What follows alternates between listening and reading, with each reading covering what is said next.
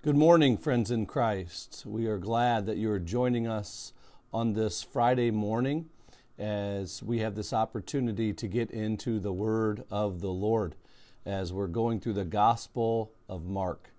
And as we're going through the Gospel of Mark, we see that Jesus continues to be on the move, that Mark's Gospel moves really fast. And so we're going to find ourselves today in Mark chapter 3. So go ahead and open up your Bibles to Mark chapter 3.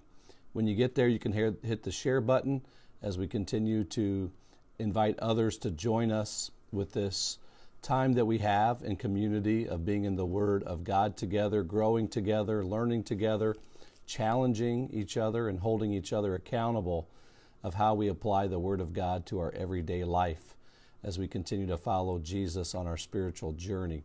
Mark chapter 3, we're going to be looking at verses 7 through 12 today, and it's important that we remember where things left off yesterday.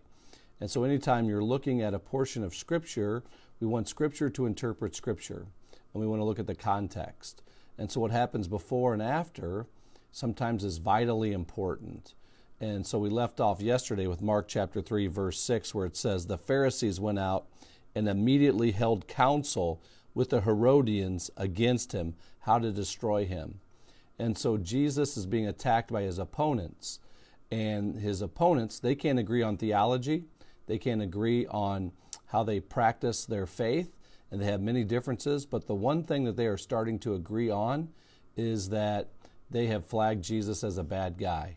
And now they are holding meetings together to plan and to plot to take Jesus out. And so this is a meeting that is all about taking down Jesus. And so how does Jesus respond?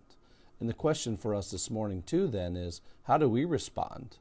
Especially when it comes to our enemies. How do we respond when it comes to conflict? And Jesus challenges us. He challenges us to say, pray for those who persecute you. That you've heard it to hate your enemies. I say, love your enemies and pray for those who persecute you. And so we are challenged of how do we handle conflict. And what Jesus teaches us here is that as this conflict is brewing and his opponents are looking at him with red eyes to where the anger is so great that you can't even really talk to them or have a discussion, sometimes you have to leave the situation to allow things to simmer down. And that's what we're going to see Jesus do in verse 7. Jesus withdrew with his disciples to the sea, and a great crowd followed from Galilee and Judea and Jerusalem and Idumea and from beyond the Jordan and from around Tyre and Sidon. When the great crowd heard all that he was doing, they came to him. And so Jesus' popularity continues to grow. And all of these locations are mentioned because if we were looking a map here of this Holy Land area, we would see that people are coming from all over, traveling hundreds of miles. From the north, from the south, from the east to the west, they're coming from all over and from some far off distances. And so Sidon is 60 miles northwest of Galilee, for instance. Jerusalem, 100 miles north. And so from all directions, hundreds of miles, people are traveling to hear and to see for themselves this Jesus that preaches with authority, that has this incredible teaching, and not only teaching and preaching, but he is healing people, and he is casting out demons, and anybody with any illnesses, that's where you're going to go.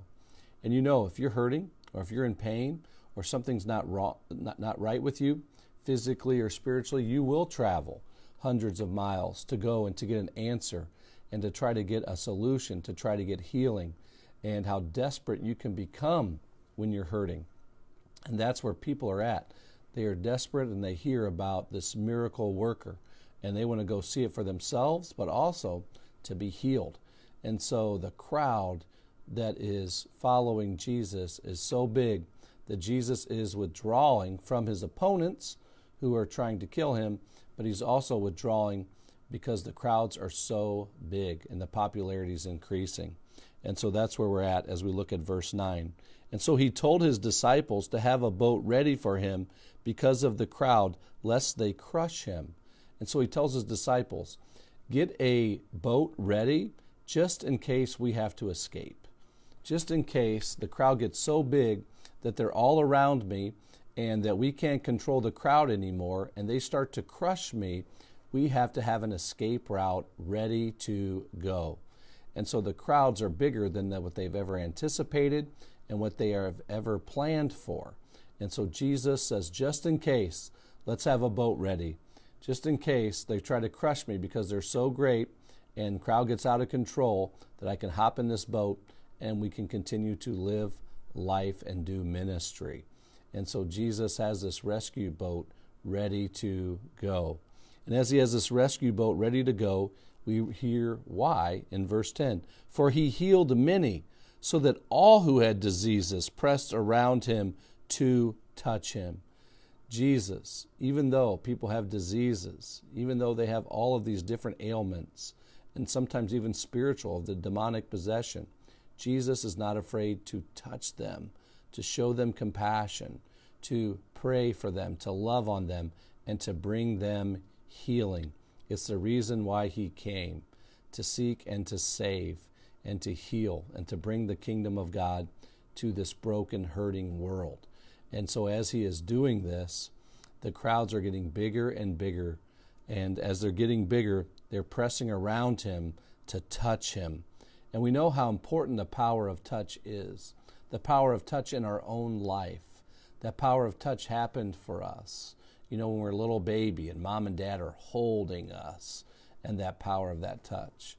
When God touches us through the waters of holy baptism, and that he claims us as his own and we're adopted into his family with the power of his touch, our sins are forgiven and that we are healed, and that the Holy Spirit came to live in our heart and soul, and God promised us eternal salvation, that power of touch.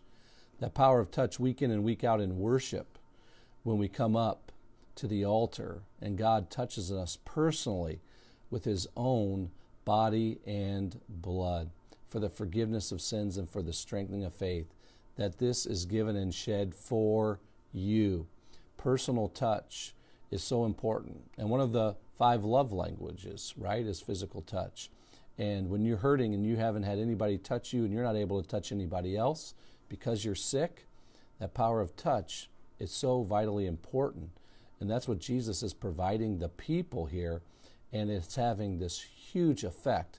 And that's why this crowd is getting bigger and bigger and coming from all areas. Verse 11, and whenever the unclean spirits saw him, they fell down before him and cried out, you are the Son of God. Jesus' opponents, they're trying to plot and kill him. They don't understand that he's the Son of God. But the evil one, the one that Jesus is battling in spiritual warfare of coming to this sinful world, and he is healing people, even the unclean demonic spirits who oppose Jesus can't help but cry out on who he truly, truly is. And they say, you are the Son of God. Even the unclean spirits are testifying on who Jesus is. And then we get to verse 12. And he strictly ordered them not to make him known. So he tells those evil, unclean spirits, be quiet. Don't be telling everybody that I am the Son of God. That there is a mission, a plan, and a purpose here. And everything's going to happen in God's timing. And God is leading this plan of salvation and this journey to the cross, not you. And so don't disrupt what God is doing in his plans. Don't try to speed this up, right? Because Jesus knows that he is following the Father's will and plan as he's making his way to the cross, and that following his Father and submitting to him, everything happens in the right time. But it's his Father who leads, not these unclean spirits. And so what we recognize today is that Jesus' popularity was gaining out of control, but popularity for a reason. And the reason is because of his healing and his compassion in healing people of their infirmities and diseases. and the word is spreading. And so today, as we go out to be the hands and feet of Jesus, we realize that God has healed us for a reason, to go out and to be healers and to point to the one who can heal us physically, spiritually, emotionally, and socially, and that is our Lord and Savior, Jesus Christ. And we know the power of his touch because he has touched our hearts, our souls, and our lives and brought us this healing. We go out to take the touch of Jesus to a world that is in desperate need of it. We bow our heads to pray. Heavenly Father, Lord, we are thankful of you sending us your one and only Son, who came to redeem the world, who came to heal the world, and who touched us in a personal way to give us that redemption and that healing, and that we have been brought into your family, that we are children of God. Lord, continue to bless your children, bless your church, as you continue to heal us, to go out and to heal others with the good news of our Lord and Savior, Jesus Christ. We're thankful for our time together today in your word, and may this word continue to shape our hearts, our souls, and our minds, and bring us the healing that we desperately need and seek, that we only find in you, Jesus, our Savior. And all God's people said, amen. Tomorrow morning, from 9 to noon, we'll have our new member class. And then on Sunday, worship, 8, 9, 10:30, and 6:30 Sunday night. And so we look forward to seeing you in church. And for those who can't join us in person, we look forward to you joining us online to worship with us at the 9 o'clock hour, whether it's the Mount Olive YouTube channel or our Facebook page, as we continue to grow in our relationship with Jesus. Have a blessed weekend in the most powerful name, in the name of Jesus, the King of Kings and the Lord of Lords. And all God's people said, amen. Have a blessed day.